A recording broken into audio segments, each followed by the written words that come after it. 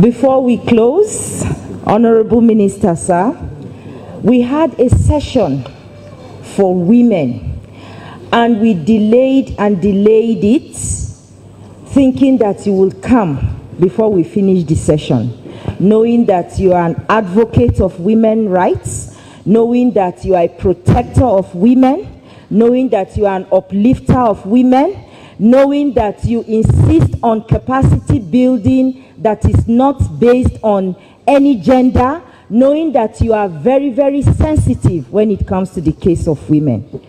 They came to report to you that some of us, our husbands do not allow us to enroll. Some of us, our husbands do not allow us to participate. Some of us, our husbands do not allow us to take advantage, full advantage of the platform you have so tirelessly provided for us in order for us and our children to thrive. We wanted to report to you, but since you have come now, I am speaking on behalf of all the women.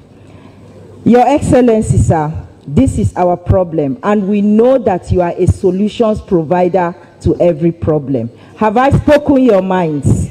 Okay. So on that note, Your Excellencies, distinguished ladies and gentlemen, it is my pleasure and honor to call on our chief host, the convener of the first ever Regional Digital Economy Conference, our leader, our mentor, our boss,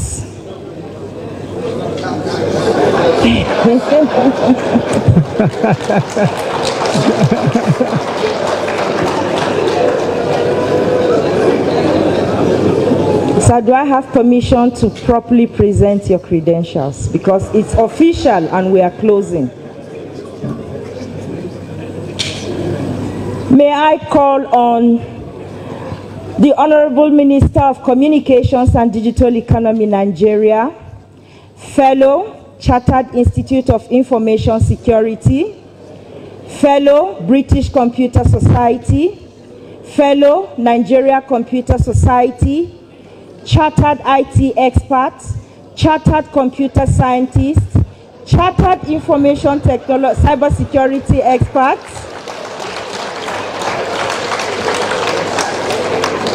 Nigeria's Minister of Communications and first ever of Digital Economy, Professor Isah Ali Pantami, to give us the closing remarks and the vote of thanks. You are most welcome, sir.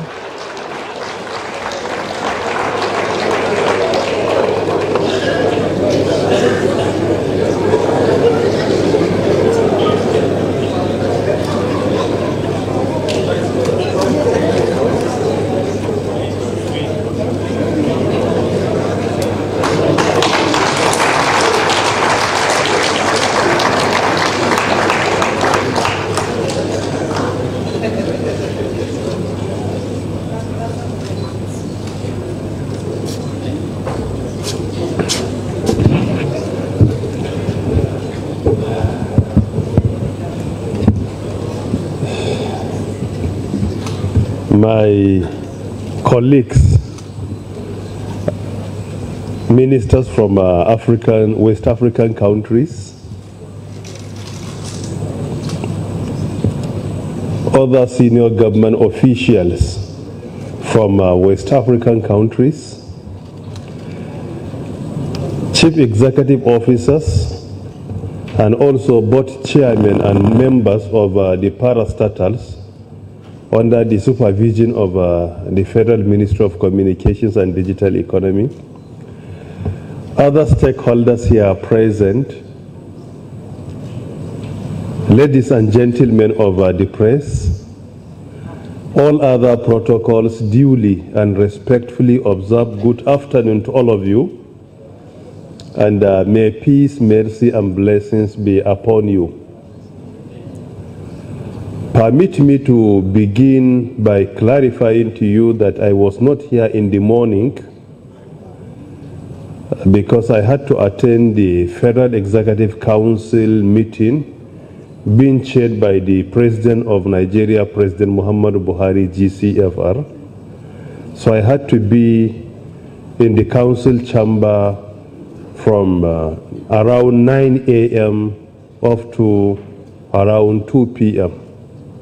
It was after the council meeting that I had to immediately rush to this very important conference. Secondly, permit me also to use the opportunity to appreciate all of you for honoring our invitation to be part and parcel of the maiden edition, the inaugural edition of the Digital Economy Regional Conference for West African countries.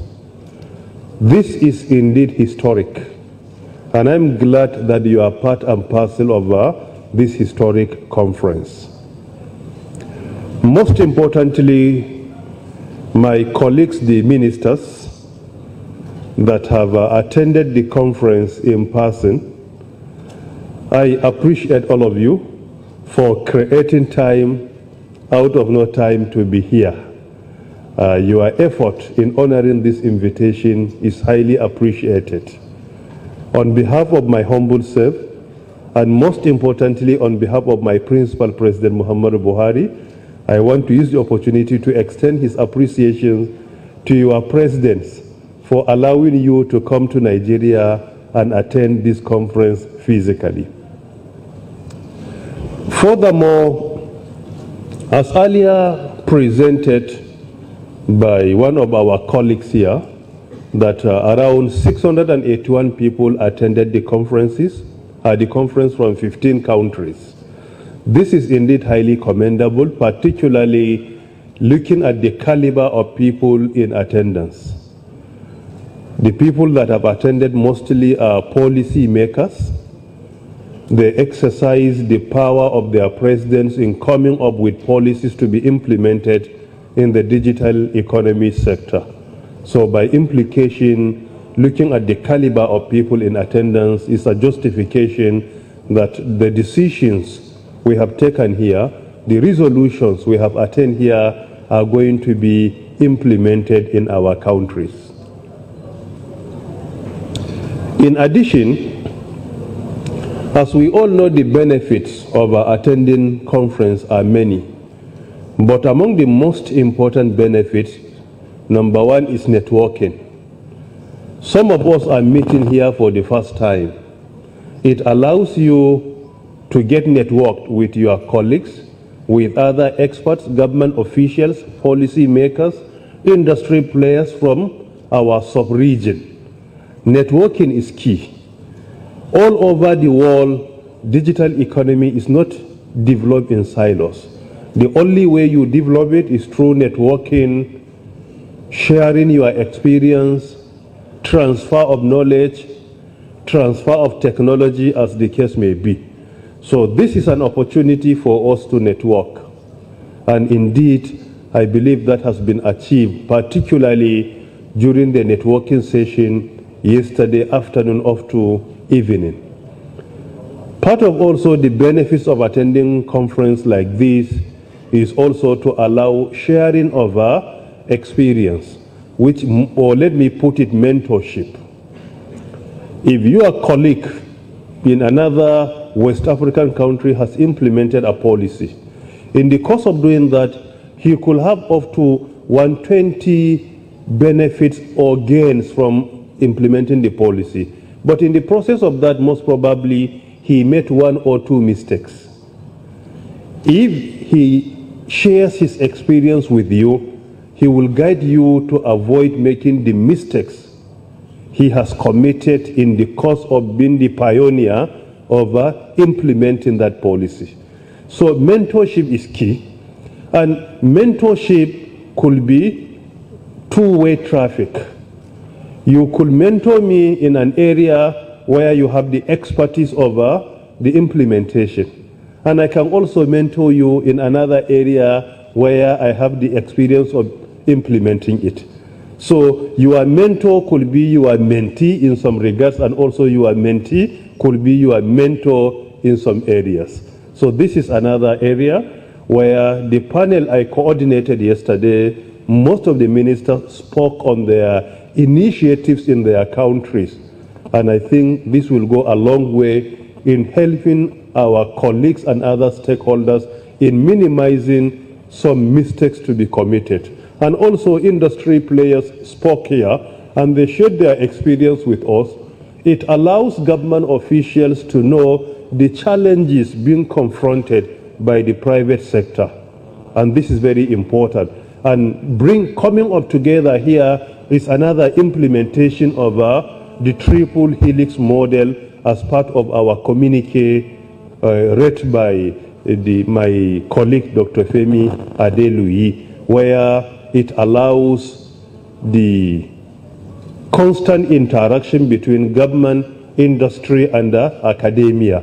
All of them are represented. Government officials are here, industry players are here, academics are here representing the academia. So triple helix model is all about constant interaction and fusion between government, industry players, and academia. And I believe in this gathering, I have met many government officials at even higher level, some from academia, professors from academia are here, industry players, including chief executive officers of international companies are also here. So this is indeed very encouraging that even in the gathering, it allows us to formally and informally interact together and share our experience, our suggestions, and also observations. Furthermore, I do hope that our participants from other West African countries have used the opportunity to go around our beautiful city of Abuja, particularly to test our local food here in Nigeria is very important. That is why I strongly recommend to the team organizing this on our behalf to ensure that they have included some of our local dishes so that you will taste it.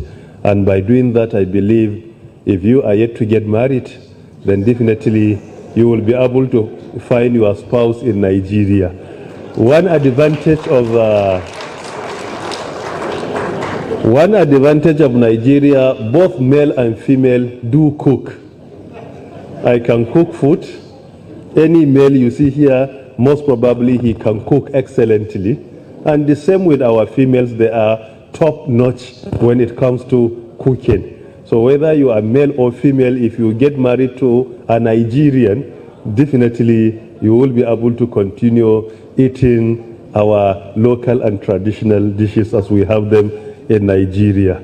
And by implication, I have answered the question of Uwa Suleiman, that whenever they plan to do something, their husbands deny them or discourage them. I do hope that statement has already answered the question, but tactfully. When you think deeply, you will understand exactly what I mean. However, let me also be somehow superficially open in answering the question, because most probably my family follows the event online, and I don't want to go home and discover that the weather is not safe for landing, and I will be in trouble.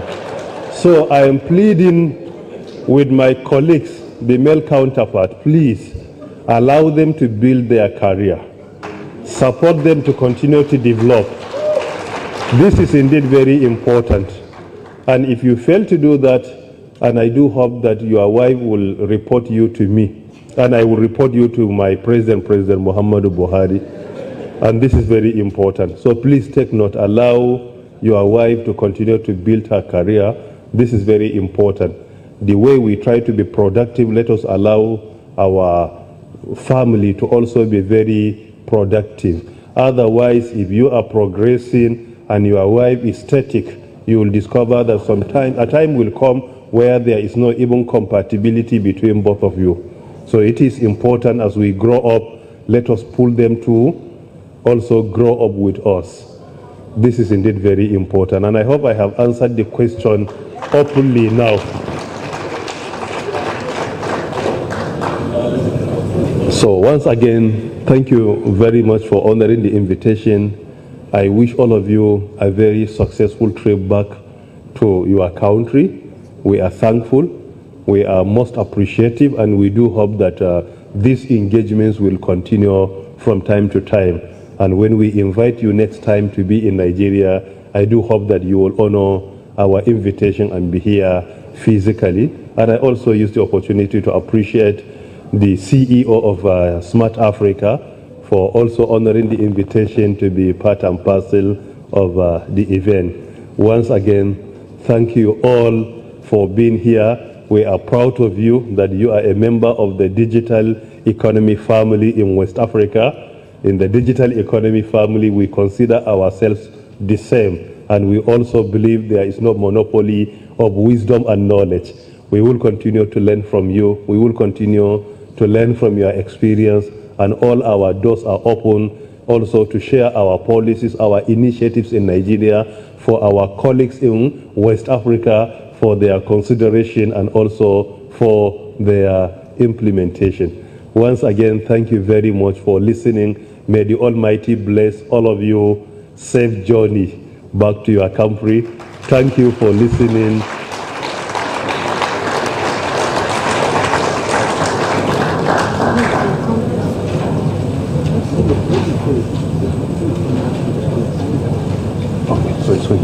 So, thank you very much for listening. Merci de votre attention. Thank you.